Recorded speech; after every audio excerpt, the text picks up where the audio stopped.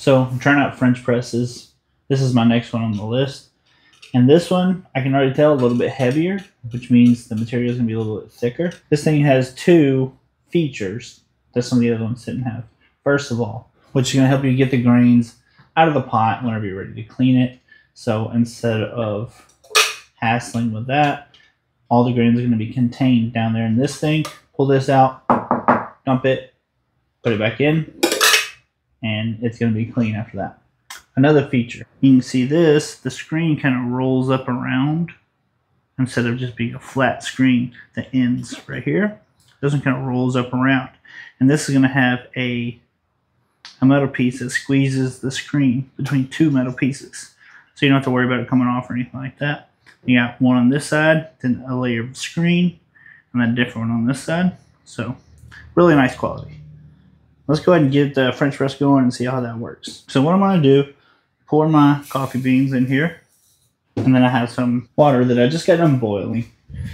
So it's still really hot. It's not quite boiling anymore though. Go ahead and pour this in here. You don't have to give it a stir. You just let it soak, and you let this thing soak as long as you want. The longer it soaks, the more flavor your coffee is going to get. I'm going to give it a stir to really get as much surface area soaking in this water as I can. And whenever you're putting this guy back on here, I want to make sure you line up the grate. See that? With the spout right here. So I'm going to line this up. Now all we have to do is press it down. Let's see how that works. Presses the grains to the bottom, leaves the liquid up top. Now for the taste test. Put this in here. Okay, let's see how it tastes. That's really good. Smooth. Doesn't have that kind of burnt flavor that the pour-over coffee gets sometimes, or at least that mine gets sometimes.